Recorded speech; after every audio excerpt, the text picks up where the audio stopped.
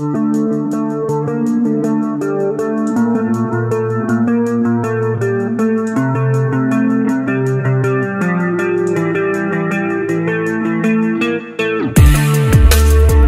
Morbidelli suffers serious accident at Portimao test.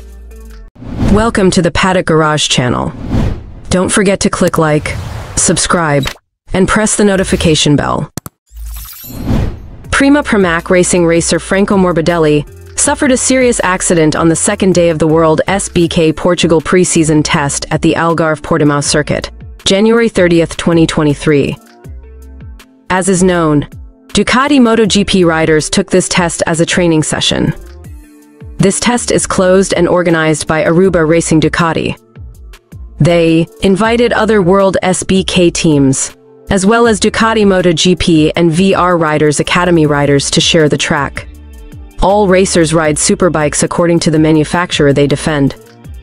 On the second day, only Valentino Rossi decided not to take to the track, while the other riders continued to ride.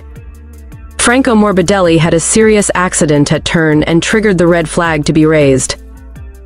According to Sky Sport Italia's report, Morbidelli lost consciousness as a result of the accident.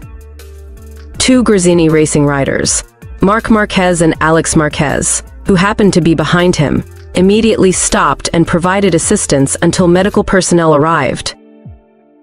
Considering that this is a closed test, the number of medical officers and marshals deployed is indeed small.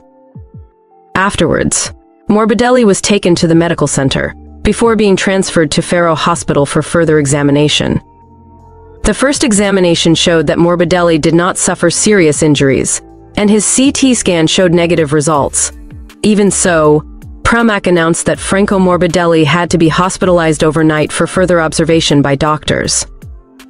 After the bad accident, Franco was immediately taken to hospital for further examination.